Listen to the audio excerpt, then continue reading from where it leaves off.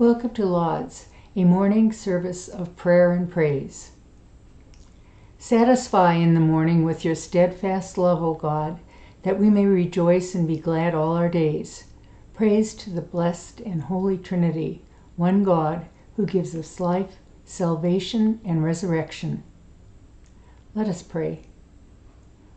We give thanks to you, Heavenly Father, through Jesus Christ, your dear Son, that you have protected us through the night from all harm and danger.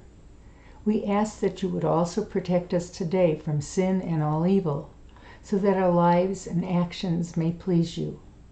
Into your hands we commend ourselves, our bodies, our souls, and all that is ours.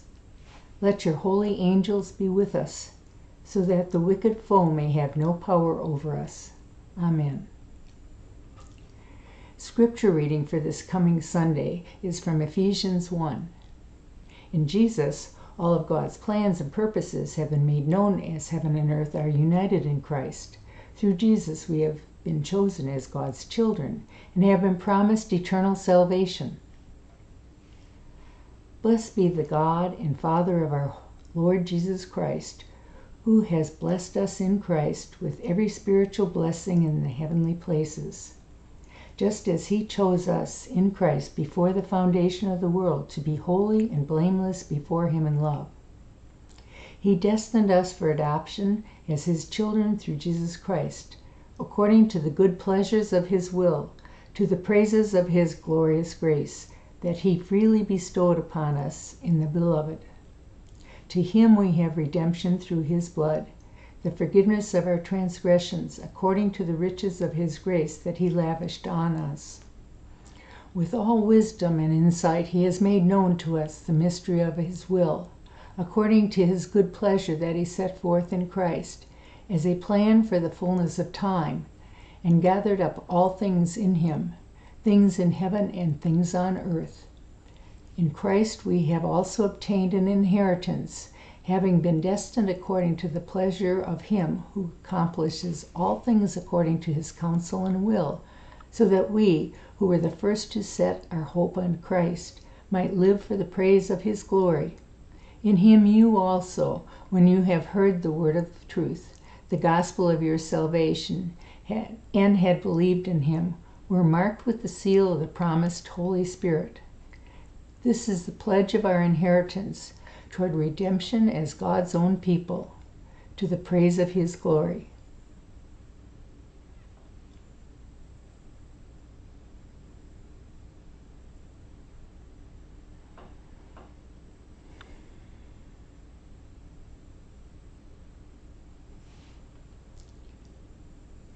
You have been born anew through the abiding and loving word of God. Thanks be to God. The Lord be with you. Let us pray. Mighty God of mercy, we thank you for the resurrection dawn, bringing the glory of our risen Lord who makes every day new.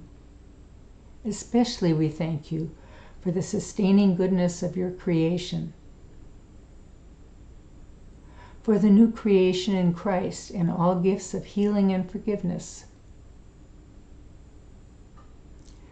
for the gifts of relationships with others, for the communion of faith in your church. Merciful God of might, renew this weary world, heal the hurts of all your children, and bring about your peace for all in Christ Jesus, the living Lord. Especially we pray for those who govern the nation of the world, for the people in countries ravaged by strife or warfare, for all who work for peace and international harmony, for all who strive to save the earth from carelessness and destruction, for the Church of Jesus Christ in every land. O God, you have called your servants to ventures of which we cannot see the ending, by paths as yet untrodden, through perils unknown. Give us faith to go out with good courage, not knowing where we will go, but only that your hand is leading us and your love supporting us. Through Jesus Christ our Lord. Amen. Let us pray as Jesus has taught us. Our Father in heaven, hallowed be your name. Your kingdom come, your will be done on earth as in heaven. Give us today our daily bread. Forgive us our sins as we forgive those who sin against us.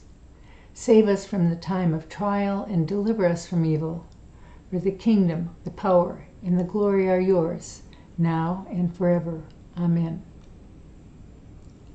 Let us bless the Lord. Thanks be to God. Almighty God, the Father, and the Son, and the Holy Spirit bless and preserve us. Amen.